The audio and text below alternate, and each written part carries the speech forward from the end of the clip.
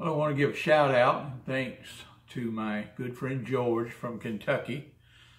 George has been the subject of a couple of my last videos, and it so happens that he gave me a call yesterday with a new incident going on with his dealership. George has been, I guess what I would say, he's been selling a few cars, but things have been really easy for him, and so now he's run into a few challenges, and we're going to address one of those challenges today, and that's title extension form. Now, occasionally you're going to run across the deal to where you've purchased a car and there's no more room on the back of the title to assign the new owner that you've sold the car to. It's very common, happens a lot, and we're going to talk about this title extension form. And in a lot of states, in particular Kentucky, yesterday the lady at the county court clerk's office, or the clerk's office there in Kentucky, had told George that he had to have a affidavit for this to file his paperwork. And George looked on trying to find this affidavit. She even gave him a form number. He couldn't pull it up. He called me and says, "I don't know what she's talking about. Do you know of such a form?" And he told me his situation was that he could not reassign the title to the new owner, as you have to do. And so it turns out that what he actually needed was the title extension form. Now, every state has a different title extension form, and that's another thing that I want to go into. If you're in Tennessee, you have a Tennessee title extension form. If you are in Kentucky, you have a Kentucky title extension form. Very important that I want to point out that if you have a Kentucky title and the back of it is full, it must and cannot be reassigned. It must be accompanied by a title extension form. Okay? What is the title extension form? It looks, as George put it yesterday, exactly like the back of a title. It just allows the dealer, and let me say this, dealer only can use a title extension form. No individual, no car flipper, nobody other than a dealer can use a title extension form.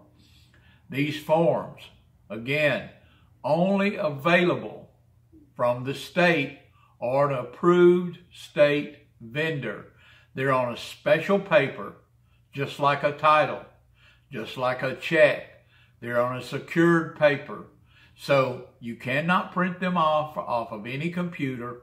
If you're a dealer, especially a new dealer, what you want to do immediately is contact your state or an approved state vendor. Now, a vendor for the state may be Independent Auto Dealers Association, which they're all over every state in the union.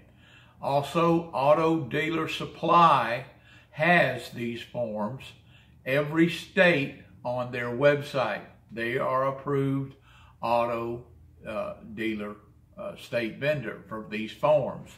So keep it in mind, if you're in a situation and if you're an auto dealer, it is imperative that in order for you to do business, that you have these title extension forms. Keep a lot of them. We order them in lots of 50 or 100 at a time. They're not very expensive. I think they're like 10 or 12 bucks for 50 of them, but you want to keep them there at all times. Anyway, when you have the back of a title, the things that must accompany these vehicles when they go to the courthouse, of course, is a bill of sale, the title, and the reassignment. The back of the title will serve as a reassignment unless it's full. It's going to have that title extension form.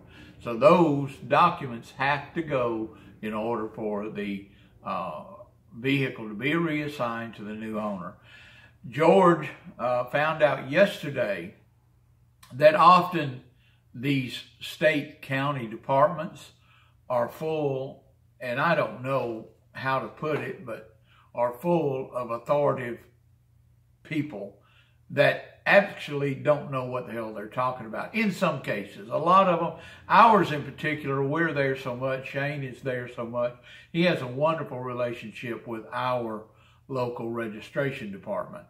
And he has a wonderful relationship. But I do know of those that just have a horrible experience when they go to get a title registered for a customer. You want to keep in mind, be as nice as you can, because I don't know why. Maybe they deal with a lot of issues at these departments, but especially the ladies behind the desk, they can become bitches.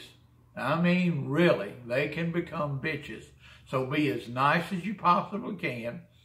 You know, if you've got questions, I always put my email in the description box. Of course, it's one of my default. Send me your question. Of course, I encourage comments as well, and I'll get back and answer it, because a lot of these, like I said, these state departments or these county departments, George, for instance, had completely I don't know where the form number came from that he gave to me. I don't understand where even the terminology that the lady used, but as far as I know, the title extension form, when George called me up, he was in a jam. Hey, I need to get this car transferred. He couldn't wait on the mail to get a title extension form. So he did, I'm assuming, I know that he got it resolved, and we talked about, the last I heard, he was going over to his local auto auction there where he bought the car and get a title extension form. Auction companies will have them. Keep in mind, they have to pay for them. They're having to use a state form as well, so they're not freely giving these things away. In an emergency, you can get help to get that title extension form to resolve your problem. But it is your responsibility to maintain a supply of them at your dealership. And we're going to go over other forms that the state requires that you fill out. Some of these forms can be done on regular paper that you can print off on the computer.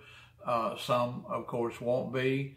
But we're going to go over some of those forms because, you know, it's just not something that we've talked about a lot and available. So I hope that you find this content interesting. Please subscribe if you do. I look forward to seeing you on the next video.